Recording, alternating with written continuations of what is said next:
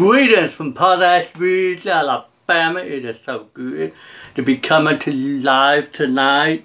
It is so good to see what God is doing and how He's moving. It's cool outside, but hey, change is coming.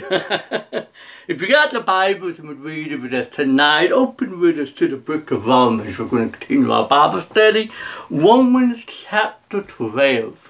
We're going to begin with verse number 3. We talked last week about submitting ourselves to God. But verse 3 here, Paul begins, and he says, "For I say through the grace given unto me, to every man that is among you, not to think of himself more highly than he ought to think, but to think soberly, according as God hath dealt to every man the measure of faith. For as we have many members in one body, and all members have not the same office, so we, being many of one body in Christ, and every one members one of another, having then gifts different according to the grace that is given to us, whether prophecy, let us prophesy according to the proportion of faith, of ministry, let us wait on ministry, of ministering, or he that teacheth on teaching, or he that exhorteth on exhortation, he that giveth, let him do it with simplicity, he that ruleth with diligence, that he that showeth mercy with cheerfulness." Paul is saying here, he's dealing with people, and he says, we ought not to show ourselves, we ought not to think of ourselves as more highly than what we ought to. Pride many times has a way of getting into a person's heart and into a person's mind if they are not careful and they allow it to happen. But we must walk with a simplicity of mind, knowing that we are all one body. This is what Paul is saying. Flip over to 1 Corinthians chapter 12. We're going to begin with verse 12. And Paul is going into some detail here about being one body, and yet many members. You see, all of us make up the body of Christ that are saved. We make up the body of Christ. Christ is the head. We are the many members, the different parts. Paul is talking and says, "For as the body is one and hath many members, and all the members of that one body, being many, are one body, so also is Christ. For by one Spirit are we all baptized into one body, whether we be Jew or Gentile, whether we be bond or free, and have been all made to drink into one Spirit. For the body is not one member." I understand that. The body is not one member, but many members. Many. If the foot shall say, "Because I am not the hand, I am not of the body," is it therefore not of the body? Of course not. And if the ear shall say, "Because I'm not the eye, I am not of the body," is it therefore not of the body? Of course it's not. Does not make it so. Verse 17. If the whole body, now listen to this, if the whole body were an eye, where were the hearing? If the hope were hearing, where were the smelling? But now hath God set the members, every one of them, in the body as it has pleased Him. If we were all one eye, where would we hear at? See, the body's got many different members. I mean, we got 2 eyes, we got an ear, we got a nose, we got 10 fingers, got a hand, got feet, arms, legs. Our body has many, as in the natural, has many members. Even so in the spiritual, in the church, our bodies, the body of Christ, is made up of many members. And Paul is saying back in verse 3 of Romans that we should not think more highly of ourselves because of our gift of our calling. See, I hear people go around today and say, well, I'm apostle, so-and-so. Or I'm prophet, so-and-so. Lifting themselves up, listen to me. If anyone is an apostle, or if anyone is a prophet, they ain't going to have to tell anybody. It'll be made known. It'll come to pass.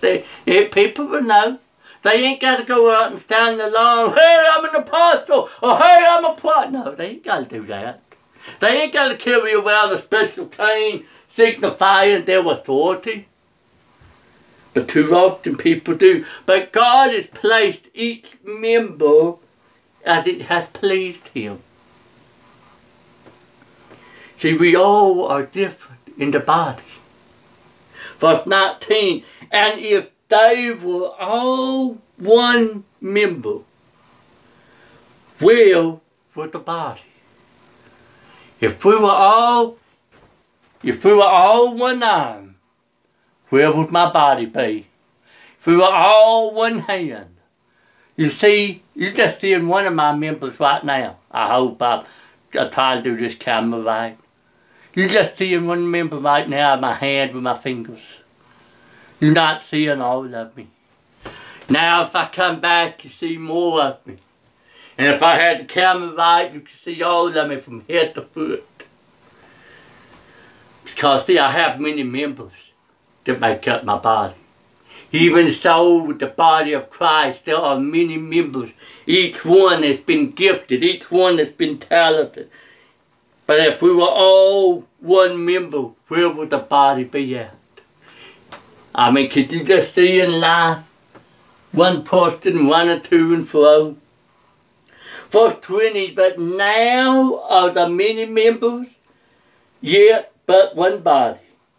And the eye cannot say unto the hand, I have no need of thee. Nor again the head to the feet, I have no need of thee. Can you imagine? Nay, much more, those members of the body which seem to be more feeble are necessary, and those members of the body which we think to be less honorable, upon these we bestow more abundant honor, and our uncomely parts have more abundant comeliness.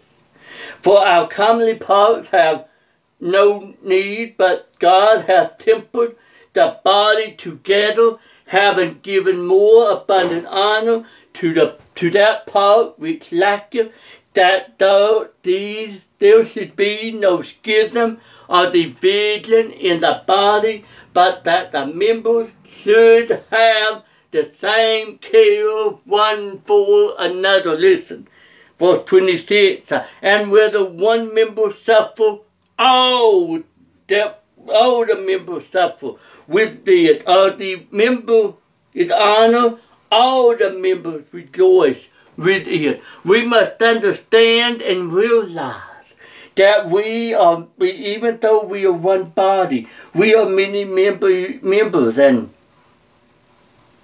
together we make up the body of Christ. We must get away from the idea that, you know, which one is better than the other, because it's got too many that try to uphold themselves and look at themselves and say that I'm better than so-and-so, or I'm higher than so-and-so. No, that's not what it's about. We must realize that we are all working together. We may not all have a pulpit ministry, but we are all called to minister or to serve, as the word means. We're all called to help one another. We may not all have a beautiful singing voice like my wife does, and she can sing. I can't sing. That's not my gift. But that doesn't mean she's more important than me. Nor does the fact that I'm a preacher mean I'm more important than her. We'll all come together and fit one to another. God is looking for men and women who are not trying to be high-minded and think of themselves more highly than others. But we need to realize we are there for one another, supporting one another. 1 Peter chapter 4, verse 10. Peter speaking, said, and every man hath received the gift. Even so minister the same one to another, as good stewards of the manifold grace of God. We're called to minister to one another. If any man speak, let him speak as the oracles of God. If any man minister or serve, let him do it as of the ability which God giveth. Here's the key. Here is the key. That no man may be glorified. First, it says that God in all things may be glorified through Jesus Christ, to whom be praise and dominion forever and ever. Amen. Everything that you and I are doing should be for the glory and the honor of God. We're not doing it to try to receive some vainglory, but it ought to all be pointing people to Jesus. This is what Paul was saying in Romans chapter 12.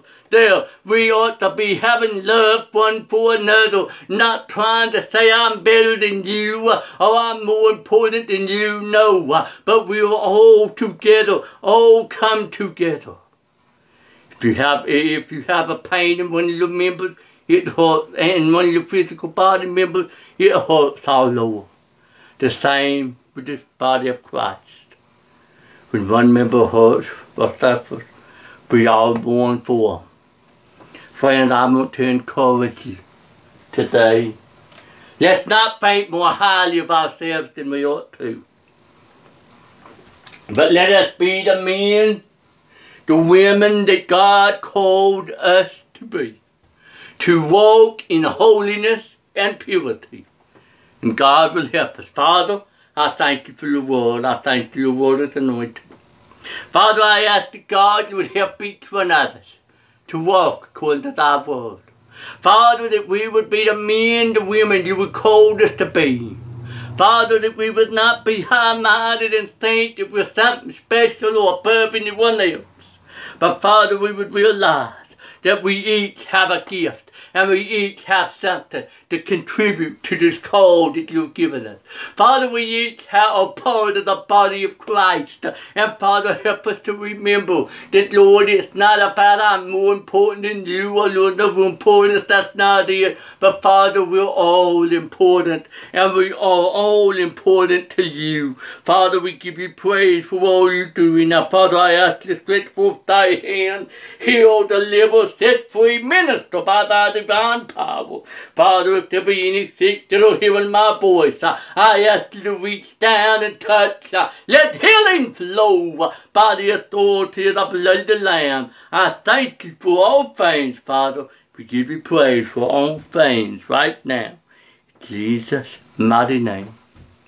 Friend, you are special to God, whether you think anybody else thinks you are or not. And He has a gift for you. Find that gift by getting to Him in prayer and by Bible study. Every one of us has been gifted a gift. I want to encourage you to share this message with someone that it may encourage them. If we may pray with you, send us a message. We would be more than happy to pray with you. We love you. We believe that there is a God that still heals and answers prayer. May God richly bless you. Here's our prayer. Have a good week.